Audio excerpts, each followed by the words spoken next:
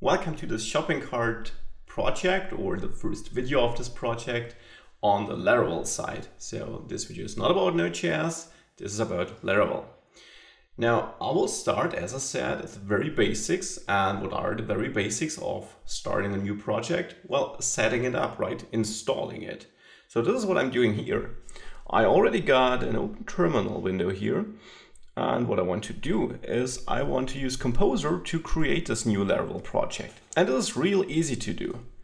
I navigated into the folder where I want to store it. So you should do the same on your machine, of course. And in there, having Composer installed on my machine, this is of course important. You can download it from getcomposer.org. I type Composer, create project, and then Laravel/Laravel. And then optionally, I here specify the folder where I want to store the project. In this case, I will call it shopping cart. Now this will download the Laravel framework and set this folder up for me. And this will take a couple of seconds here, because first, as you can see, it installed Laravel, but now it's updating all the dependencies and that are a bit more. So I'll be back once this is finished.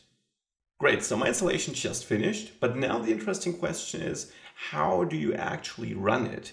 So which options do you have to run it? I choose Vagrant or Homestead, so a virtual machine which will host my web server, my PHP interpreter, and so on to run this project. So I'm already prepared to start my new app, which I will show in a second. But if you're not using Vagrant, and of course it's fine not to, you may have MAMP or XAMPP or some other PHP development stack on your machine. And of course you should consult the documentation of that stack to figure out where to put your project so that they get served correctly. Or you might use Cloud9 or any other cloud IDE or cloud workspace provider, where you can also set up and store projects. And if you're interested in that, you will also find a link in the description explaining how to do it, or at least leading to the respective resources which will show you how to do that. So with that talking out of the way, what I will do is I will open up a browser window and navigate to this newly created application to see that everything is working as it should. Great, so here is my working application. Laravel shop.dev is just the URL I set up in my hosts file to navigate there easily. And with that, I got the project set up. But now it's time to have a look at the folder structure, do some cleaning up there, and we'll set up the basic folder structure we, or at least I, will need to successfully create and handle this project. Probably not that surprising, I use PHP Storm for that. And in PHP Storm, there are a couple of things I want to go through here. The first one is the .env file. And in this file, you can provide some basic configuration for Laravel, as you probably are aware. Now, the most important thing here, of course, is the database. Make sure that you're setting up this connection to your database on your machine or on your stack on which you're developing. So for me, with Homestead, this default setup here is perfectly fine, but you may need to change this, change the database name, and so on. The next thing what I want to do is in the resources folder under views, the welcome.blade.php file is the view we're currently seeing in the browser, but we won't need that. We will build our own views. So I will get rid of this.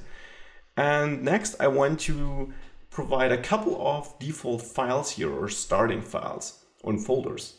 So I want to have a master layout, providing a layout for all my views. So all my views should extend this layout to have, well, the same styling or the same skeleton and so on. Then I will have some partials like the header, which is used in multiple views. And then I will have my, well, individual views I use. Yes. And these views, again, I will structure them by, well, part of the application. So I will have views related to my shop. And I will have views related to my users, because my users, of course, need to have sign up, sign in pages, and so on. So how do I set this up specifically? Well, I will create a new folder here, and I will call this folder layouts. And I will create another new folder under resources here though, which I will call partials, and another new folder called shop, which should of course hold all these shop related views. And finally a new folder called user, and as you might guess, this folder should hold all the user related views. So let's get started in the layouts folder. I will create a new master layout here and I will call it master.blade.php. And you probably learned how to create such master layouts in my other Laravel videos, and you might have a look at them if you're unsure, but here's a quick wrap up.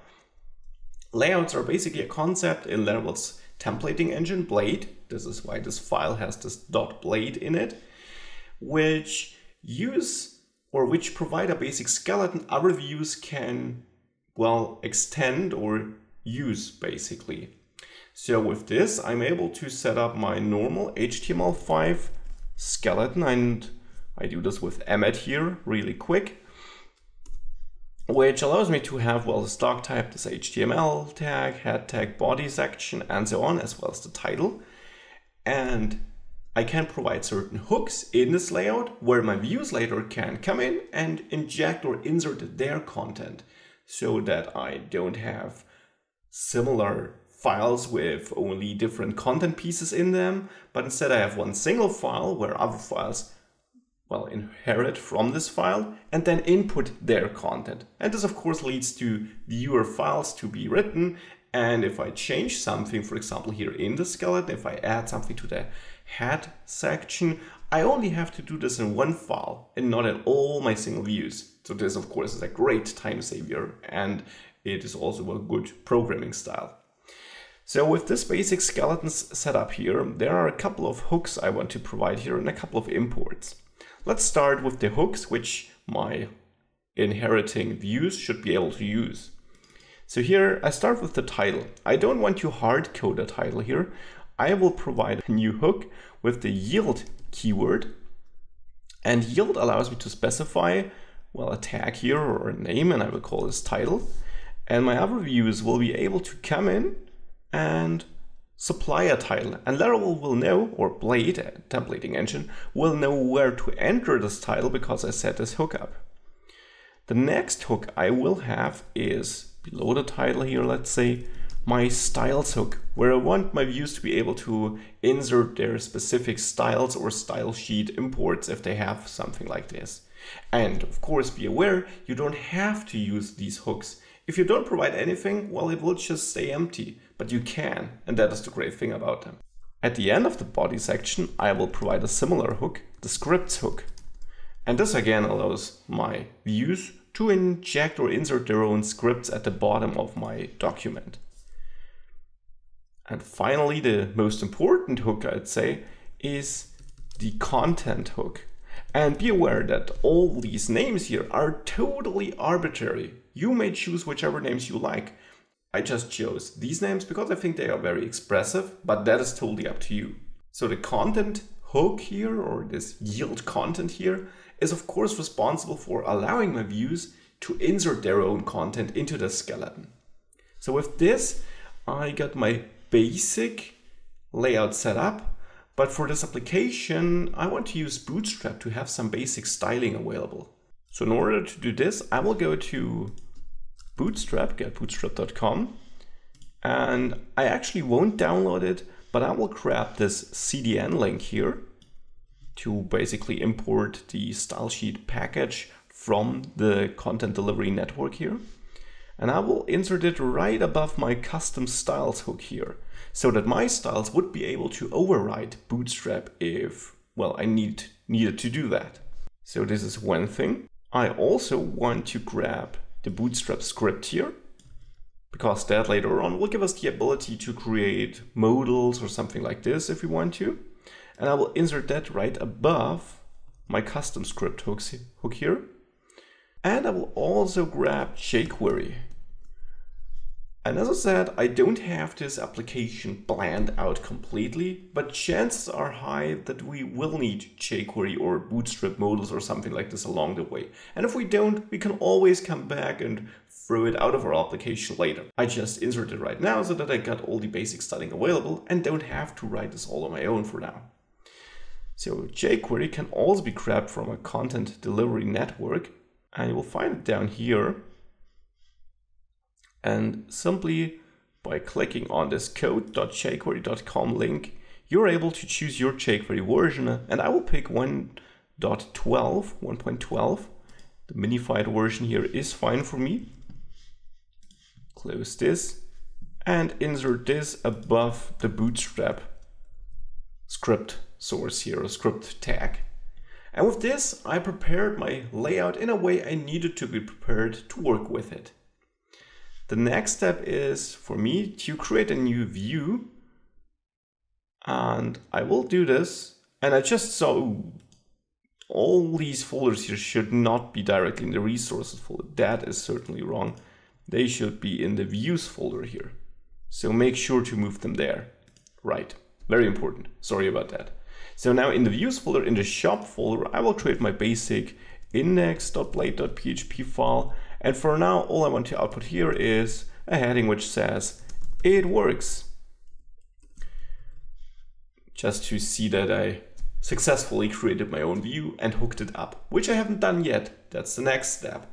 In the app folder, which holds all of the app related code, or all the code we will write throughout this application, all our business logic. In the HTTP folder, I got this routes.php file. And here all the routes are registered, the routes available for the user to access to, well, navigate in our application. Now currently there is only one route, get/, which refers to this basic root URL here, because you can imagine a slash at the end. Now here I get the error because this welcome view doesn't exist anymore, of course, because I deleted it. So time to replace this and no longer return a view named welcome, but instead return a view named index. However, this view is not inside the views folder directly, but instead in the shop subfolder. So in order to access this, I can write shop and then just .index. Note though, shop/index would work too. If I now reload, you see this "it works" heading I just provided. So I will just get this back to a dot.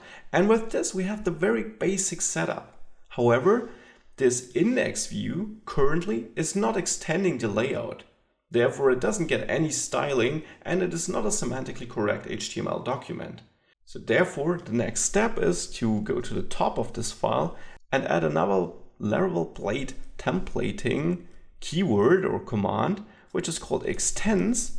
And this allows me to do what I explained earlier. Extend from a base layout, use this base layout and insert my own code into specific hooks in this layout. Here, of course, I want to extend the master layout living in the layouts folder. Therefore, I access this through layouts.master. Now I got my layout extended. However, currently, this is not inserted correctly because I'm not using my content hook, which I prepared for it. So I will add this by using the section command here, which says which hook, which place in the layout do you want to use for the following section, which is defined. So I will use the content section and I have to close this off with and section. Otherwise, Laravel has no chance of knowing when the content I want to insert ends. And then I just grab my heading here and insert it between this opening and closing section blade tag here, so to say. And this command now enters this content in the content or in the place of this content hook, this yield content part here in my skeleton. So if I reload now, it doesn't change if you look like on this, but if you open up the HTML document, you can see that this is now inside the body tag before the scripts, but after the head tag here, which of course has to be the case because, well, this is where this yield content hook is set up to be. Now, as a last thing, notice that we don't have a title, so I will provide this title. And I do it the same way I provided my content by using section title and section. And then I will just call this Laravel shopping cart. If I now reload, well, voila, you see this works. I get the title in my tab here. So that's the basic setup of this project. Of course, during the next videos, some other files will be added, a custom style sheet, for example, and so on. But as I said, I want to build this project step by step together with you. And well, this is a very important first start. We got the project set up, got our basic views, and in the next video, it's time to have a look at, well, how the product page should look like. So where we can click on products to add them to our shopping cart, for example. Let's have a look at this in the next video. See you there. Bye.